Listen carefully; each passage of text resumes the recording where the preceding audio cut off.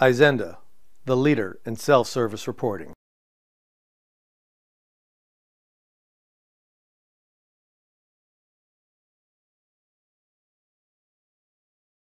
In this tutorial, we'll design a basic report off of our sample list report screen.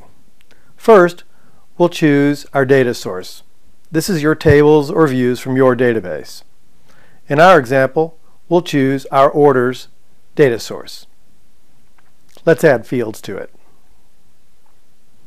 Izenda Reports has a quick add feature that allows you to bring in multiple fields at once. But for our example today, let's just add our fields individually. First, we'll choose our country, and then our ship city, and we'll also add our order ID, so we can see all of our orders coming out of which city and which country.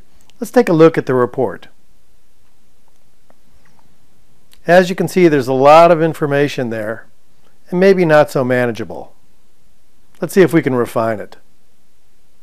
Let's go back to our fields, and we'll visually group by country. Well, that helps a little bit, and we see each country separately.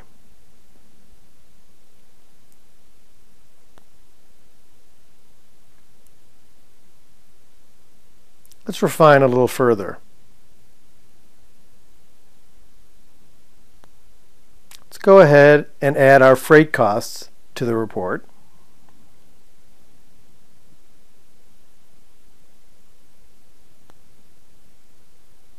And let's go ahead and count our orders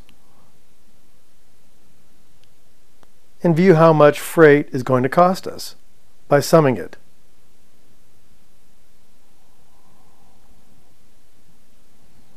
In addition, let's add subtotals. Once again, let's take a preview of the report. And as you can see, our information is grouped to make it more meaningful. We've added subtotals, which you can see at the bottom right.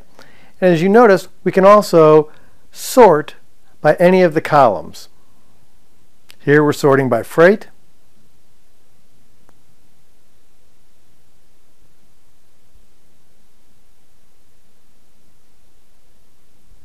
And here we're sorting by city. And that's how easy it is to create a report in Izenda Reports.